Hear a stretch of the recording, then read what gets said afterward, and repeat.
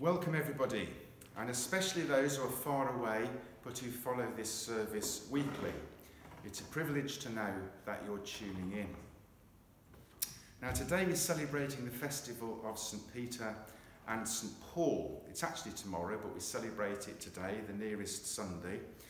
And St. Peter and Paul are two saints after whom this church was named. And what of the sword and the key?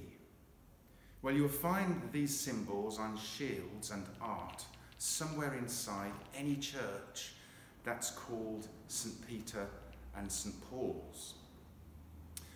You see, when you take charge of a new house, you're given the keys from the previous owner, and you follow in the previous owner's footsteps in maintaining and caring for the house. And Jesus passed the care of his church onto Peter just before Jesus ascended. Hence the key symbol in art forms for St. Peter. As for the sword, well, this represents St. Paul, who was beheaded for his faith, beheaded in Rome. More about these things in a moment.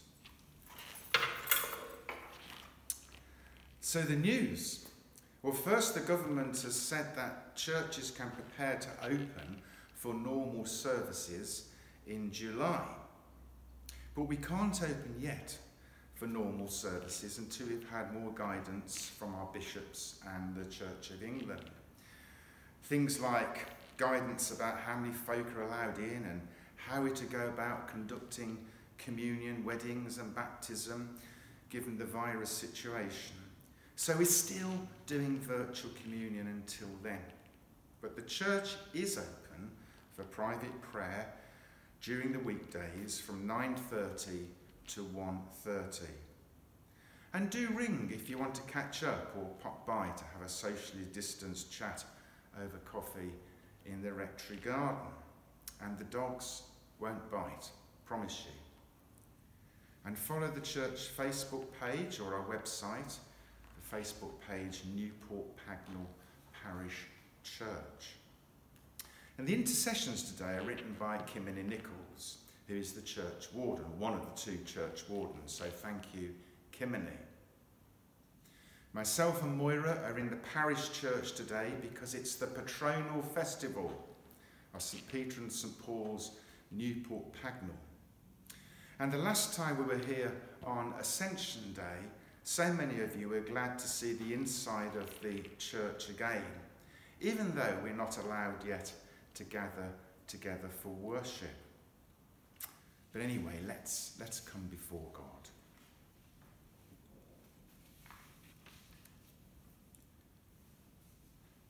And the Lord be with you. And also with you. And Almighty God, to whom all hearts are open, all desires known, and from whom no secrets are hidden, cleanse the thoughts of our hearts by the inspiration of your Holy Spirit, that we may perfectly love you and worthily magnify your holy name, through Christ our Lord. Amen. And we bring our mortal natures before God. Most merciful God, Father of our Lord Jesus Christ, we confess that we have sinned in thought, word and deed. We have not loved you with our whole heart. We have not loved our neighbours as ourselves. In your mercy, forgive what we have been, help us to amend what we are, and direct what we shall be, that we may do justly, love mercy, and walk humbly with you, our God. Amen. And Almighty God, who forgives all who truly repent, have mercy upon you, pardon and deliver you from all your sins, confirm and strengthen you in all goodness, and keep you in life eternal, through Jesus Christ our Lord. Amen. And the collect for St. Peter and St. Paul.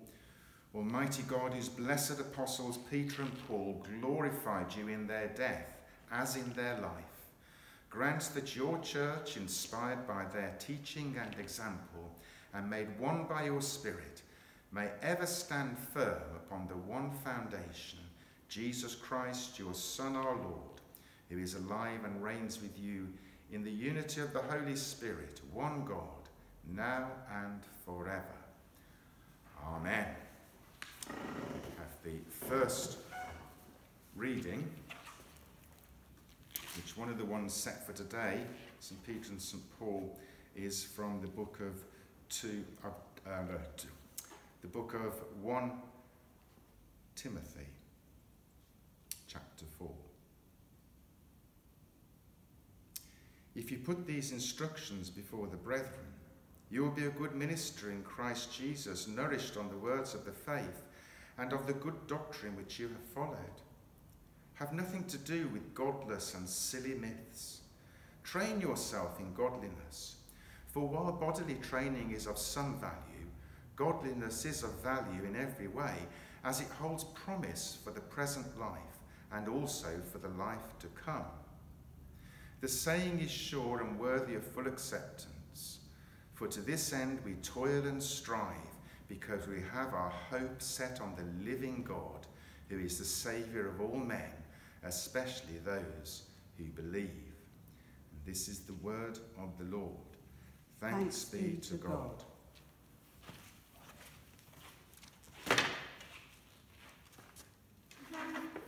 Hear the gospel of our Lord Jesus Christ according to Matthew.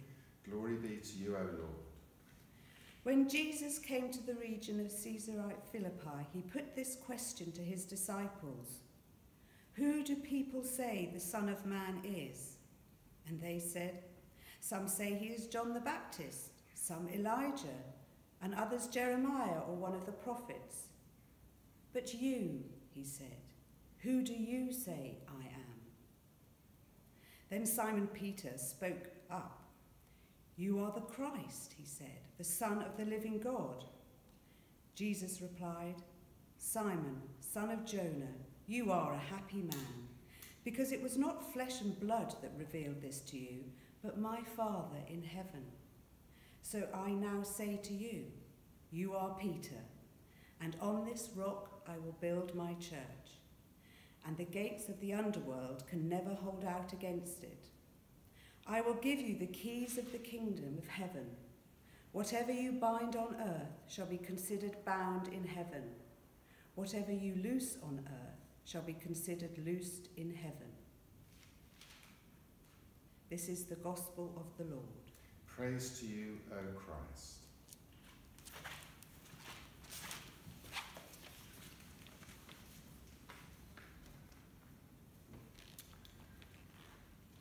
Have you ever had to work with someone that you don't particularly click with? Someone who you're not at war with, maybe, but they're just not the sort of person that you'd be willing to invite to coffee at your house or your birthday party. Well, it seems to me that Peter and Paul were very much like that with each other. They were very different people from very different backgrounds. Peter was a fisherman who was probably illiterate and uneducated. His heart was in Galilee, and he initially had difficulty living out his faith for Jesus. Remember, he denied Jesus 3 times before Jesus' crucifixion, and he was often rash too and impulsive. He was known for opening his mouth before engaging his brain. And Jesus made some jokes about him too because of this. People often forget Jesus' sense of humour. Peter was the guy who'd lived in the same town all his life and wasn't initially well travelled at all. He wasn't as quick thinking as Paul, but he sort of got there in the end. And what of Paul? Well, he was very different. He was an intellectual who had a Roman citizenship. He was well educated, he was articulate, he was well travelled, and he spoke a variety of languages. He knew about the law, and how to speak to Roman governors too, and was fearless in getting across what he believed. He had, though, a particularly shocking history in that he formerly persecuted Christians and was responsible for putting many of them to death. Not like Peter at all. Well, Peter and Paul did actually meet, but it was a scratchy meeting. Let's put the account in Galatians 2, not on the readings today, but one of them about these two.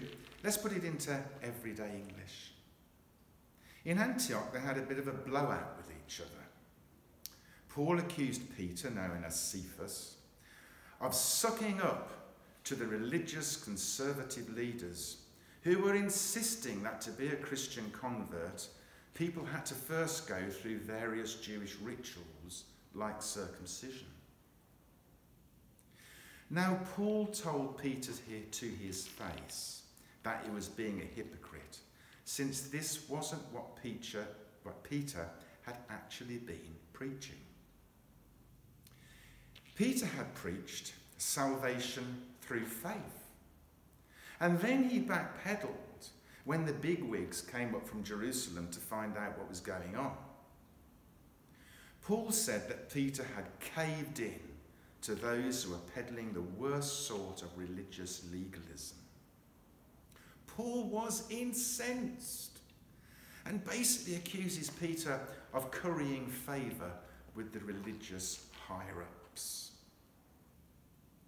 It's never very nice, is it, to see this sort of thing going on in any walk of life. People currying favour out of fear. You can read all about it in Galatians chapter 2. But it's why I love Scripture, because these bumps and arguments along the way aren't airbrushed out of Christian history. But give Peter his due. As the then leader of the Christian church, he eventually recognised that Paul was right and that he had been wrong. Maybe he recognised that he had again lacked courage to stand up and be counted, just like when he denied Christ 3 times during Jesus' arrest, and how he got all worried and afraid of the bigwigs from Jerusalem. You see, you don't change overnight.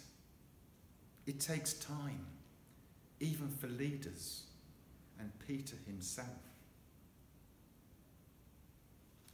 But why are Peter and Paul, these two very different personalities, so important to the life of the church?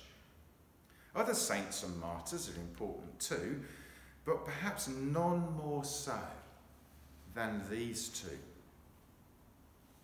Well, they both reveal 2 different but equally important ways in which the church operates. These 2 ways are summed up by the terms organisation and evangelism. The educated, articulate, mobile, well-travelled Paul was primarily an evangelist. He travelled all over the place, debating, preaching, engaging with the pagan religious leaders of the day, from the streets right up into the seats of Roman government. He knew how to adapt the faith appropriately into different cultures. He knew what helped a knowledge of God in a particular culture, and what to challenge in that culture too. Paul preached the message, and then he moved on to another town, another place, another journey, reaching as many people as possible in his extensive travels. And without God appointing Paul, the gospel may never have been spread. And to this day, the church could have been just a small religious group in the Middle East. Evangelism is crucial.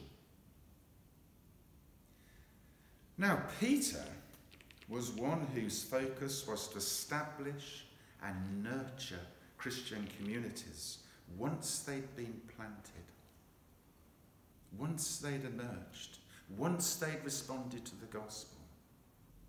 Peter was the one who organised the church at a local level so that people could grow into the faith wherever they were, wherever they lived. His was a ministry that promoted the presence of the pastor or the local leaders so that there was a continuity of gospel growth and nurture where people lived after the evangelists had gone.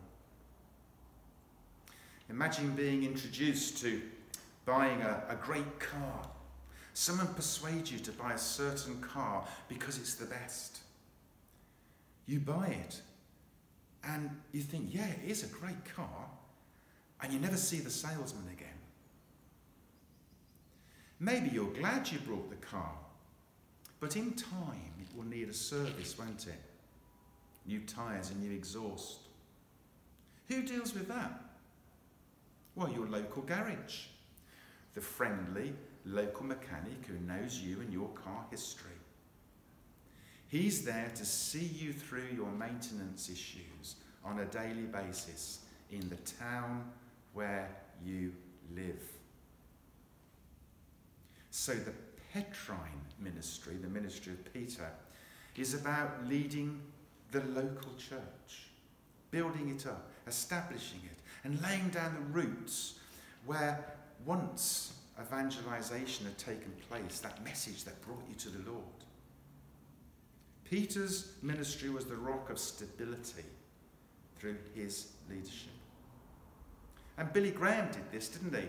Remember him? He recently died, the great evangelist. Once folk had accepted the Lord through his big evangelical meetings, there was a system organised to direct people to their local churches, whatever denomination they were, so that people could then be nurtured and grow once Billy Graham had left town. The Patronal ministry provides a source of stable authority and a body of core Christian beliefs which can be handed on to the next generation. So we need both Pauline and Patronal ministry. It's healthy to have both. If everything is Patronal and concerned only with organisation, establishment and private local nurture, then the church could become petrified, over-established, only concerned with local issues, inward-looking, and forgetting to actually adapt appropriately to the wider world, the world that we should be also evangelising to. But if everything is Pauline, all evangelism, then there's no organisation or structure. The evangelist moves on, and different groups of converts are left with no rudder to teach or to nurture them or to connect them with the rest of Christendom. Such communities can then develop their own ideas in time locally based upon their own culture. They can end up splitting and fragmenting in the absence of any guidance or any reference to wider worship, a wider church, or a wider body of knowledge. Even countries without any form of government can lapse into lawlessness and anarchy. It can happen in a religious way too, since all human organisations need a leader or a leadership. They need a point of security to pull people back on track when their ideas about God are getting seriously wonky from being in the same place for too long. And that's the way humans are made. God appoints leaders and shepherds because we need coaching and nurturing. And so do shepherds and leaders, by the way. So here we are at St. Peter and St. Paul. The patronal message today is to embrace the ministry of Peter and Paul. We need the organisation and nurturing leadership that is Petrine, and we need to reach out or evangelise, which is the Pauline part of ministry. When we embrace Peter and Paul in this way, well, then there's an energy and a spiritual power that breaks new ground in the world. We need the new and the establishment, and all that both offer. And Peter and Paul did a bit of both, but their focus was on one thing rather than another, and they complement each other. In Christian art, Saints Peter and Paul are often depicted as embracing each other as a sign of this. Now, some of you are good pastors and nurturers, and others are better evangelists. You overlap sometimes, but you're better at one thing than another. And this shows how God uses people with very different personality types and skills, but both are committed to witnessing to Jesus. And this leads to a vibrant and effective church. The word for witness in New Testament Greek is martyr, which means martyr, or one who dies for the faith. And both Peter and Paul died for their Lord Jesus. Very different men, but they both died for the Lord Jesus. Peter crucified upside down, and Paul was beheaded. And so finally we're back to that critical question in the gospel reading, the one Jesus asked his disciples at Caesarea Philippi, which was the centre of pagan pilgrimage to visit Roman and Greek gods and statues. Jesus says to them, "Who do men say that I am?" And they said, "Well, some say you're a prophet, others a teacher, some just a good bloke." Said Jesus, "But who do you say that I am?" Well, after a heck of a personal journey for two very different men, Peter and Paul both proclaimed that Jesus is Lord, God on earth who died for us. And they were both executed, Peter and Paul. But we have to respond to the same question. Whether you are more of a Peter or more of a Paul in your ministry, who do you say that Jesus is? Amen. Let's pray.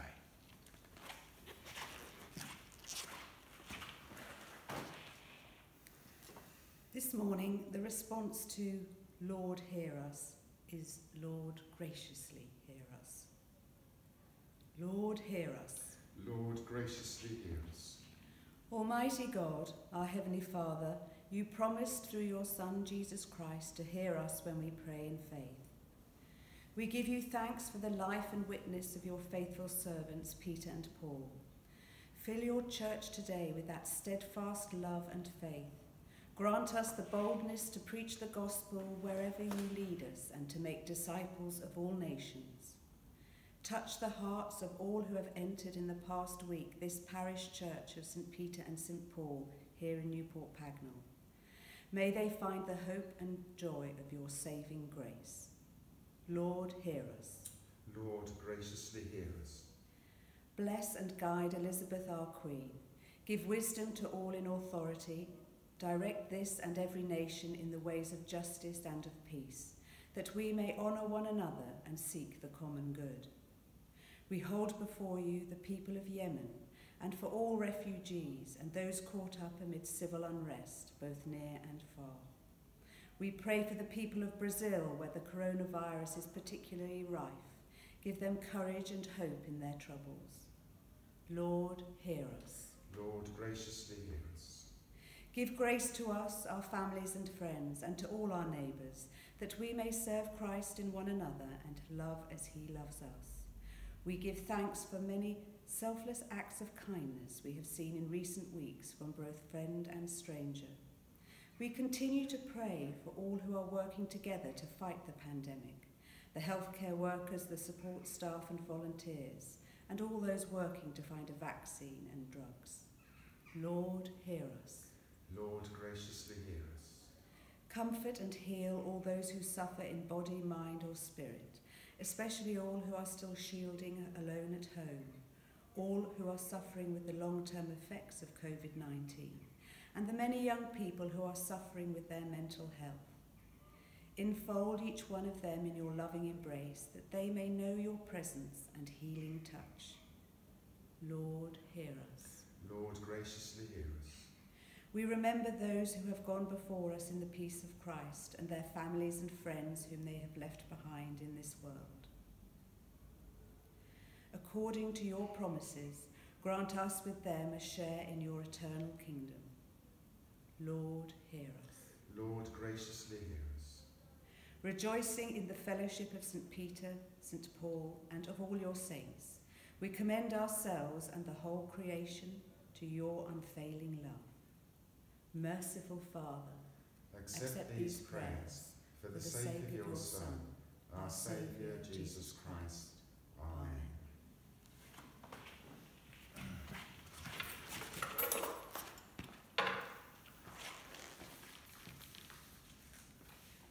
Just to say before the peace, for those of you who do come into the church to sit and ponder and pray in the week, there is a prayer cross with yellow prayer request labels on, and you stick them into the cross, and they are gathered up during the week. At the moment we can't meet as a team, as a prayer group. It's very difficult because of the virus, but I do collect them up, the prayer requests, and I take them home and I pray for every request that people have put on those yellow tabs.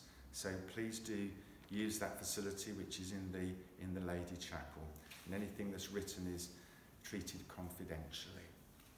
So let's share the peace that we pray for others during the week, and we share it with each other today. And so God is love, and those who live in love live in God, and God lives in them. The peace of the Lord be always with you. And also with you.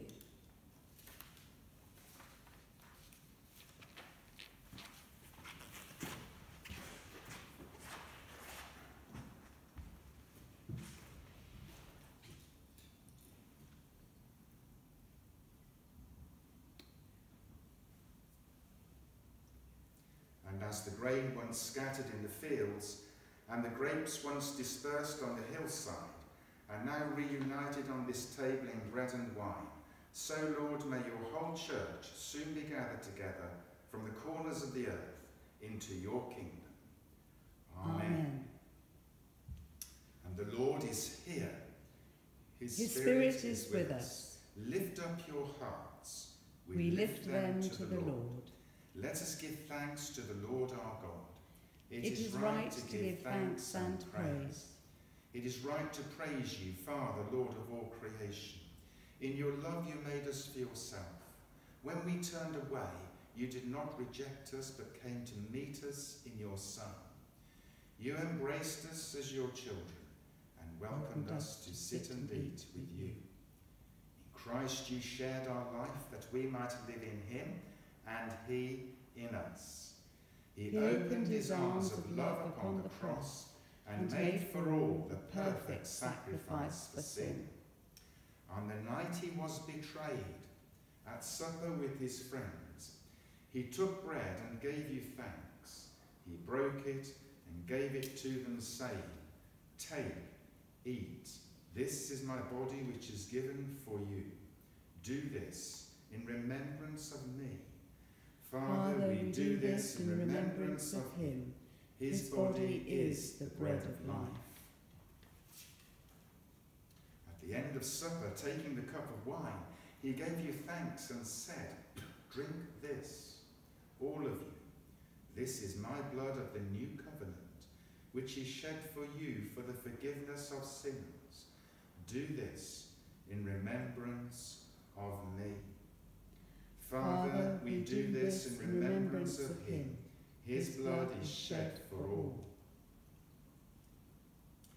As we proclaim his death and celebrate his rising in glory, send your Holy Spirit, that this bread and this wine may be to us the body and blood of your dear Son. As we eat and drink these holy gifts, make us one in Christ, our risen Lord. With your whole church throughout the world, we offer you this sacrifice of praise and lift our voice to join the eternal song of heaven. Holy, holy, holy Lord, God of power and might, heaven and earth are full of your glory. Hosanna in the highest. So as our Saviour taught us, so we pray. Our Father, who art in heaven, hallowed be thy name. Thy kingdom come, thy will be done on earth as it is in heaven. Give us this day our daily bread, and forgive us our trespasses, as we forgive those who trespass against us. And lead us not into temptation, but deliver us from evil. For thine is the kingdom, the power, and the glory, forever and ever. Amen. And we break this bread to share in the body of Christ. Though we are many, we are one body, because we all share in one bread. Draw near with faith, receive the body of our Lord Jesus Christ, which he gave for you, and his blood which he shed for you. Eat and drink in remembrance that he died for you, and feed on him in your hearts by faith with thanksgiving.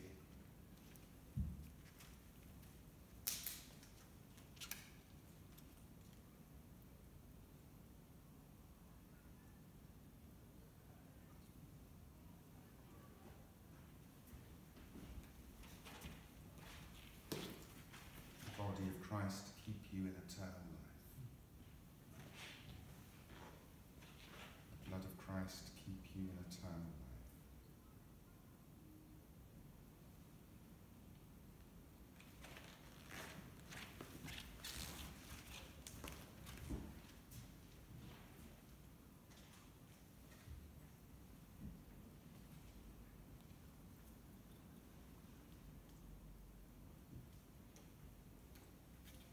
Almighty God, we thank you for feeding us with the body and blood of your Son, Jesus Christ.